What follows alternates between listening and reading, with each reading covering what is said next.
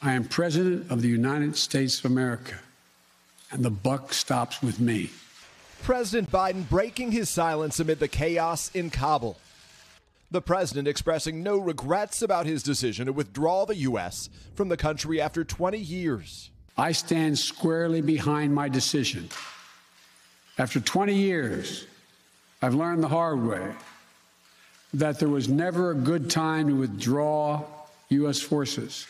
Still, President Biden admitted he was wrong to downplay the chances of a lightning-fast Taliban takeover that just last month he called highly unlikely. There's going to be no circumstance where you see people being lifted off the roof of an embassy of the United States from Afghanistan.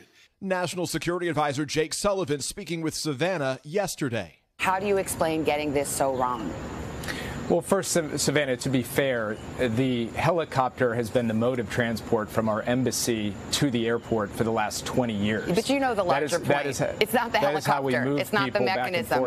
No, it's the last-minute scramble. You know that. It is certainly the case that the speed with which cities fell was much greater than anyone anticipated. The outrage has been both swift and bipartisan.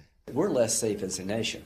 The likelihood of an attack coming from Afghanistan now is through the roof. Democrat Mark Warner, who chairs the Senate Intelligence Committee, vowing to ask tough but necessary questions about why we weren't better prepared for a worst-case scenario.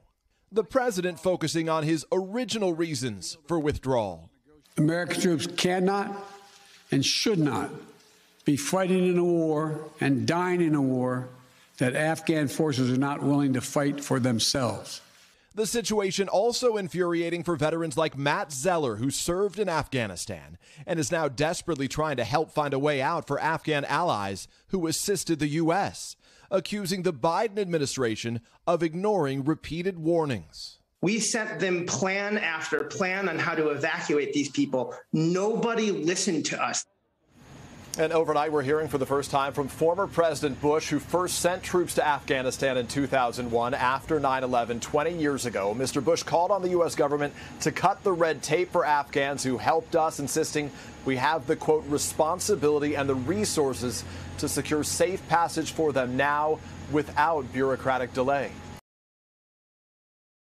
Hey, thanks for watching our YouTube channel. Find your favorite recipes, celebrity interviews, uplifting stories, shop our favorite deals, and so much more with the Today app. Download it now.